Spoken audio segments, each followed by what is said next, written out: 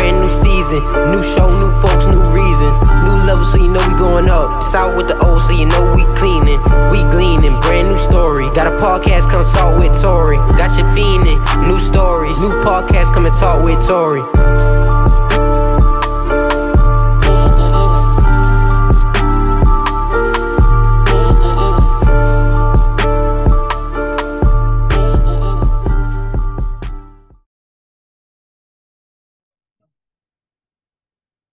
Hey y'all, don't forget to like, share, subscribe to Tori Talks podcast so you can stay updated with everything that's going on with the podcast. Hey y'all, welcome back to Tori Talks. I have a special guest with me today, a very special guest, Mr. Denzel. How are you? I'm good, Tori. What's up? Nothing much.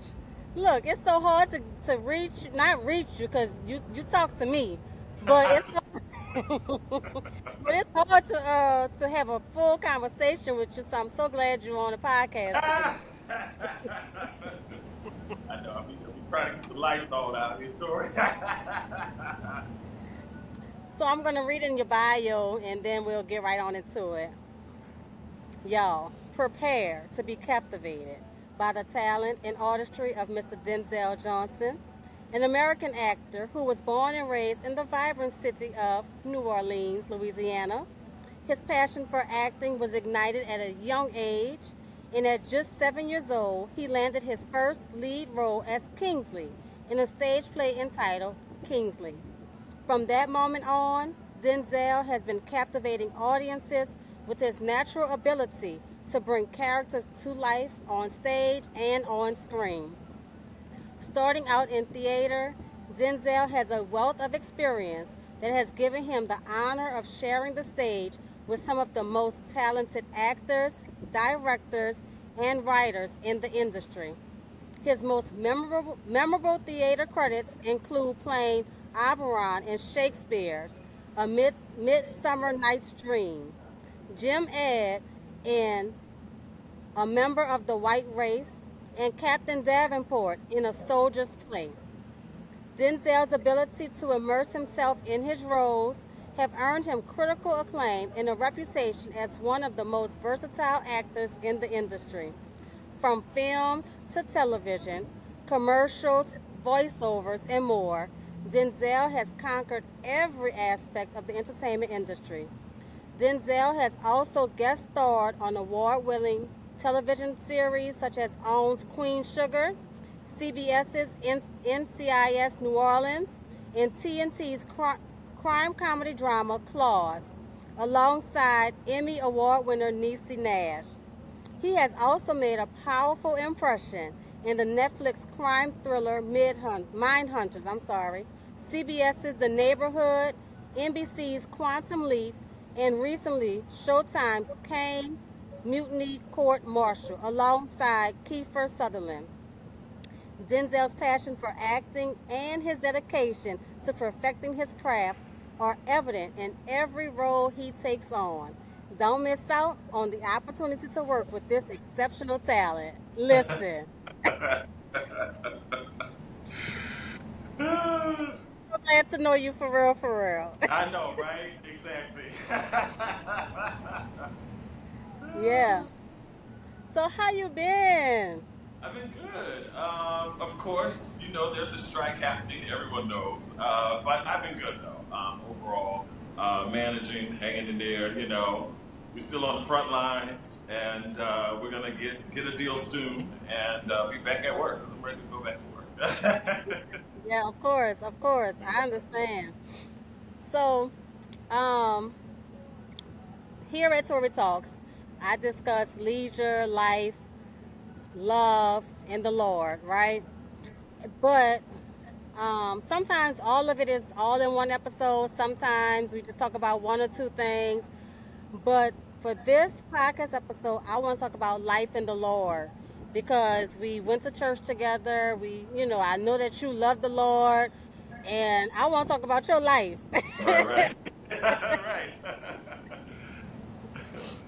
So, I know I just read that you've been acting since the very tender age of 7. and it was right then and there that you knew that this is what you wanted to do. But was there anything else that came up as you grew older, or? Yeah, so going way back, I thought I wanted to be a journalist, broadcast journalist. As I was growing up, I remember this. My parents, of course, would tell stories about it all the time. But being from New Orleans, of course, we know Norman Robinson was always on the news. So I would stand in front of the TV and mimic Norman Robinson. And I thought I wanted to be a broadcast journalist. And was always the artsy kid. So I was always into acting. Always wanted to. I felt like there was always something in entertainment, being in front of a camera that I wanted to do. You know, watching other black kids on TV. I'm like, I want to do that. And acting just was always there. Of course, lead role in Kingsley at 7. That was that freshman Avenue Baptist Church. I did that. That was fun as a kid. I had to sing lessons, and I was acting, and that was a cool experience. And then I just kind of started everything off. Okay. Um, Now I didn't grow up in Franklin. I Okay. started there when I was an adult, but Uh-huh. I'm sure there were plays like Christmas plays and stuff like that. So you were all in the mix with that. Yeah, I was in the drama ministry at the time when we had one, and Adeline is her name. She wrote the play Kingsley, and we did that. A few other members of the church are still there who was in that play, Glenn, and shoot, I can't call all the names, but we did that, and that kind of started everything. Pastor Albert, you're right, he's still in Franklin, and so he was actually helping me. I was in the children's church choir. He actually was helping me with the song. I think he wrote the song for the play, and so I was taking singing lessons with him, and he was helping me to get on perfect pitch. So, Okay. yeah, that was cool. Well, look, I didn't know Pastor Albert Williams had them talents. I'm gonna have to go. Yeah, Yeah, you got some, right? Uh-huh. I'm gonna ask him about that. Yeah. So, so I, how did I guess just like actually working in that field come for you? Uh, my, so I started off, I did a lot of theater in New Orleans. Did a lot of theater in New Orleans, working with John Snyder, son who did Shakespeare's Midsummer Night's Dream. Perry Martin was the director, worked with Perry a couple times. So I started building my way to a lot of theater at Dillard. I didn't go to Dillard, but we performed a lot at Dillard. Okay. Ashe Cultural Arts Center. So I did a lot of theater around the world. Worked with a lot of the great people. And that kind of started off. Film and television was always something I wanted to get in front of, and theater was just, and so I got my agent in 20, but I got my Southeast agent, and within 2 weeks of signing with her, I booked my first commercial, and things just kind of took off from there. I started building theatrical TV credits. Passion was my first TV credits, and I could see I had Walls, Cars, and a bunch of other stuff. Yeah, so that's how I started. Okay. Uh-huh. I didn't hear you mention it, but were you in NOCA? My mom was trying to get me in NOCA every year. NOCA was always full, but I was trying to get in NOCA. Yep. Uh-huh. Okay. Okay. Yep.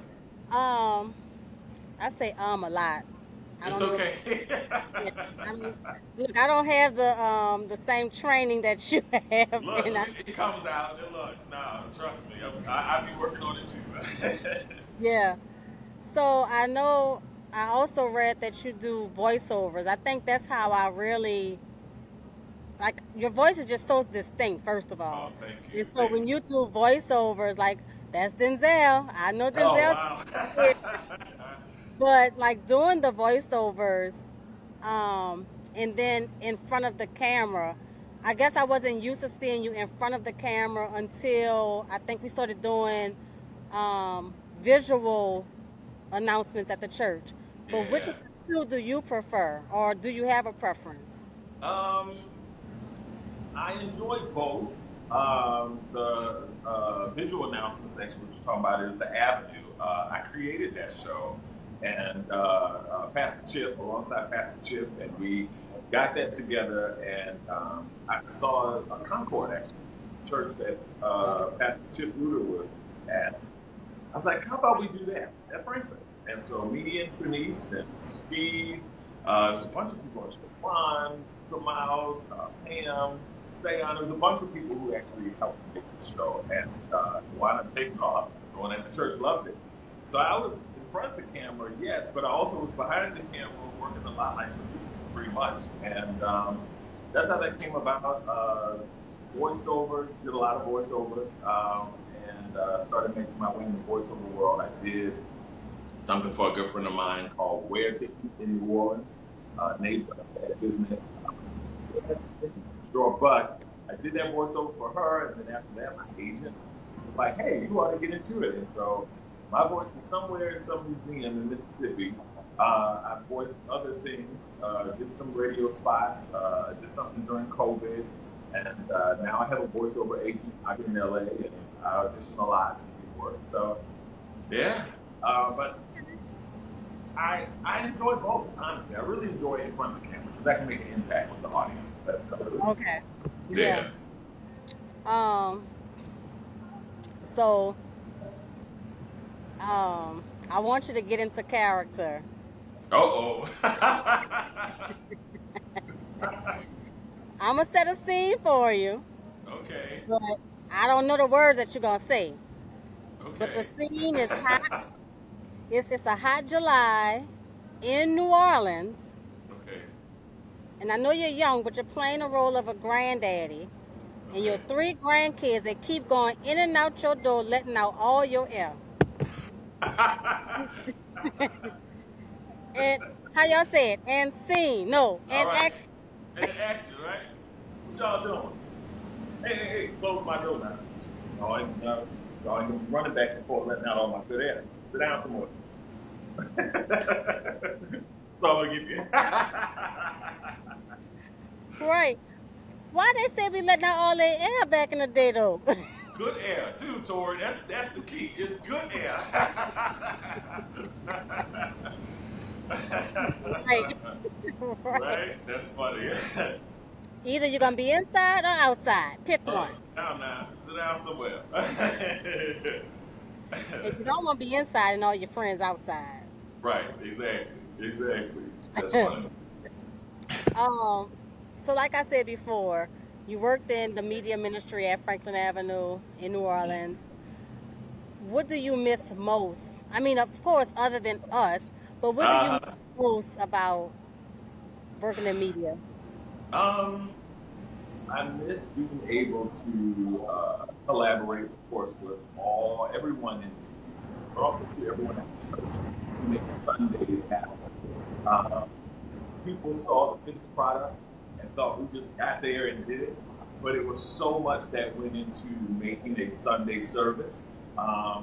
Collaborating with the music ministry, what songs are there, singing, let's get their lyrics, have it on the screen.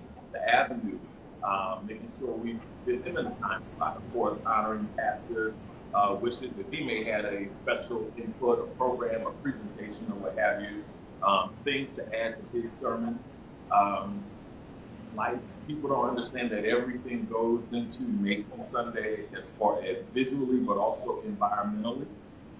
Lights set the mood for worship, to enhance, and just all kind of things. And so I really enjoyed that aspect of it. I had a great team of people. I love y'all. I miss that. And just being able to crack jokes and collaborate y'all in the control room.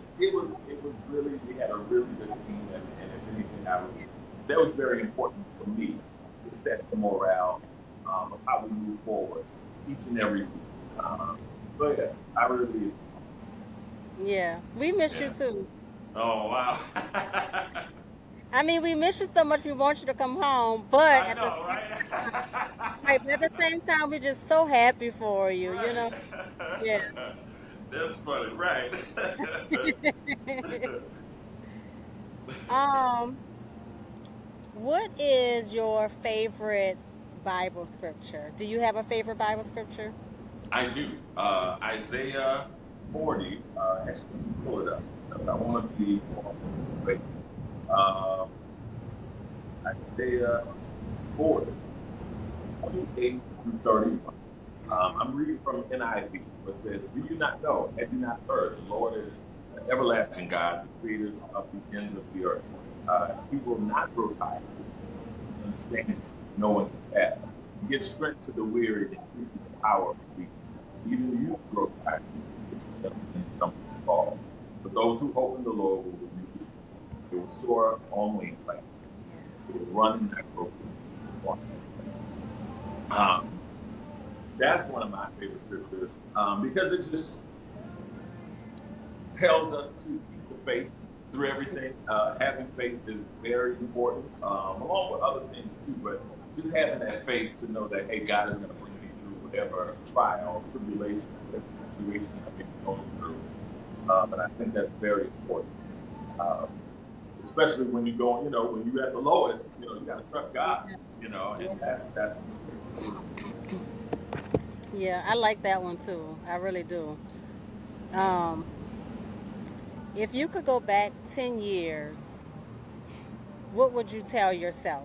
Now, 10 years, let me try to help you remember. I mean, you probably remember, but you wasn't in LA. Right. You probably weren't doing as many things on screen. Mm-hmm. So if you could go back to those years, what would you tell Yeah. yourself?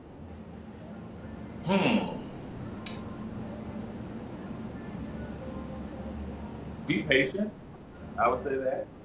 Uh, we tend to want things faster than when we're ready for them. I'll say that. So patience, if anything. I thought I was ready at the time to be whatever on a TV show or whatever in life, period. But as you grow, as you go through life, things happen. You meet people, you encounter things happen, and it just grows you up, prepares you for the next level, the next thing God is giving you. That way you can handle it. And as you get older, you understand that more. Right. Yeah. Right. Yeah. And I mean, what God has for you is for you. Yeah, absolutely. Yeah. Absolutely. I'm a firm believer in that. Oh, yeah. If you could meet anyone, dead or alive, who would it be and why?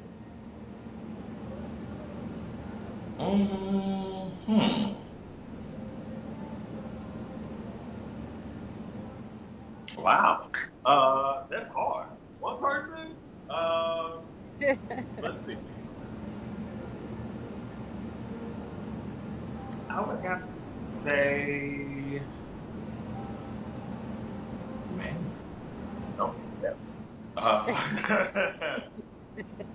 Don't be quiet like me. I would say Michael Jackson. Musically, I feel like I'm having this conversation with someone the other day, but musically, Michael Jackson is so talented. And I played in the band in high school, and we played a couple of his songs. And his songs were complicated. At the time, I knew how to read music, and so just the stuff on the page, all the notes and they transition, and I'm like, he's a musical genius. And then when you go back and listen to stuff with new ears, and as you get older, you hear stuff in the music that you didn't catch the first time. It's like, dang, Michael was like, man, no pun intended, but so I would say Michael Jackson. Really was looking forward to his new tour, at the time. Yeah. Now I asked that because maybe a few weeks ago, there was a post like on Instagram, and they asked Jay-Z or they asked somebody, would you rather lunch with Jay-Z or $500,000? And people were giving their opinions, but Jay-Z was like, what do you need me for? Take that money. Right. Right. Yeah. I saw that too, and that's a hard one To answer the question, I would say I'll take the money because I feel like I'm smart enough to get in touch with people to make that 500,000 grow into some more money. But also too, I think it was good to hear some wisdom from Jay-Z if you're gonna take the dinner. But yeah, I'll take the money. Sorry, Jay-Z. I know, right? Now I want to ask you this question, and I know you're gonna know exactly what I'm talking about because I'm not saying any names, and I don't want you to say any names. Okay. But there was an incident several years ago that you encountered with a celebrity figure, and I guess it was shocking to you that this person responded in a certain way, a negative way.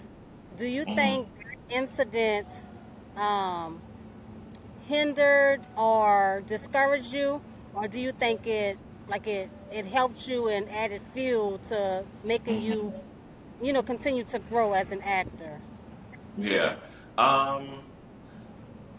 At the time, it was not so much discouraging, but more so maybe a little disappointing. Because when people don't understand when they meet someone that you see on TV, people feel like they have a personal connection with you because I grew up watching you all my life, and I think that's what it is. Sometimes you kind of get a little let down, deflated, or whatever. But disappointed originally, but it kind of fueled me some more. Like, you know what? Okay, I'm gonna strive. I'm gonna work hard. I'm gonna do this. I'm gonna do that to get to that level. I truly do want to. I still admire that person for what they've accomplished and the great things, and it just makes me actually want to practice. So yeah. So down the line, it just actually makes me work harder.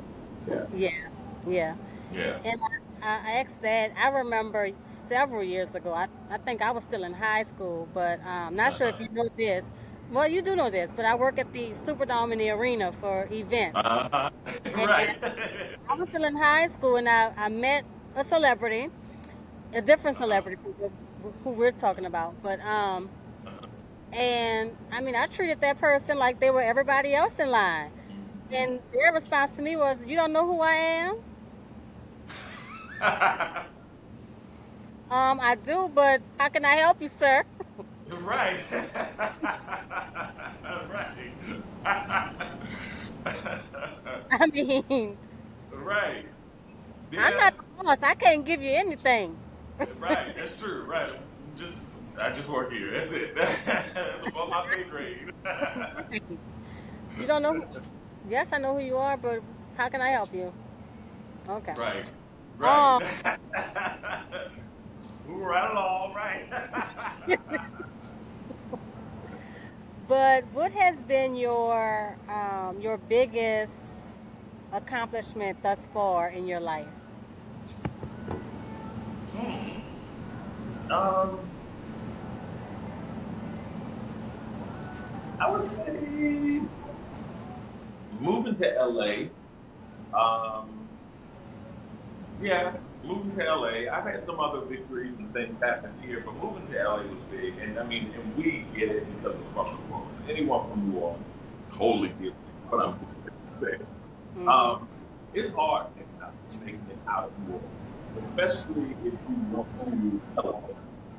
Which is why a lot of people migrate to Texas, Houston, maybe, or Dallas, or Atlanta. Black people to have a better quality of life. We know no place like it.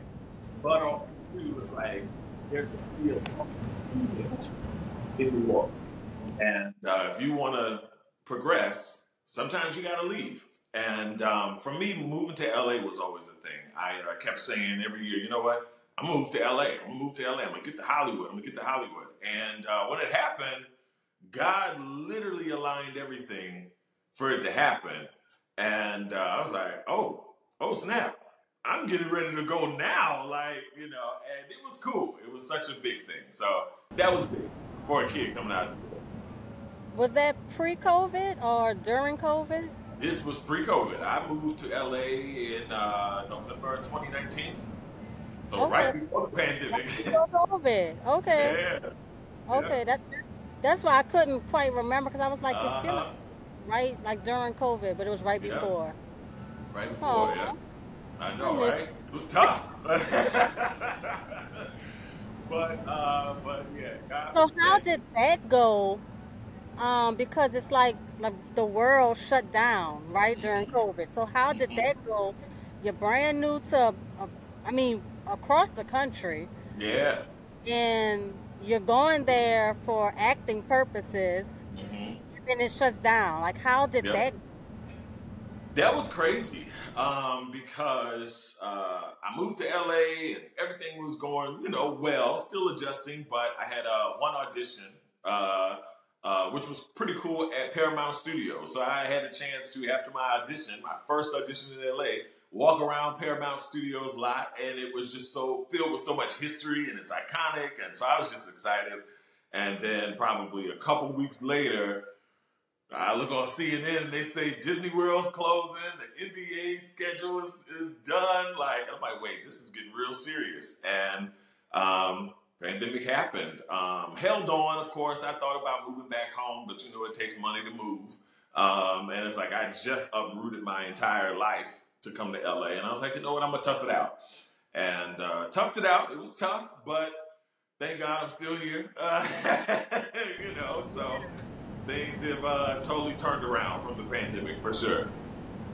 Okay, and then even okay, so you had the pandemic, and Hmm. now right now you're currently in your second, like what's going on. Right.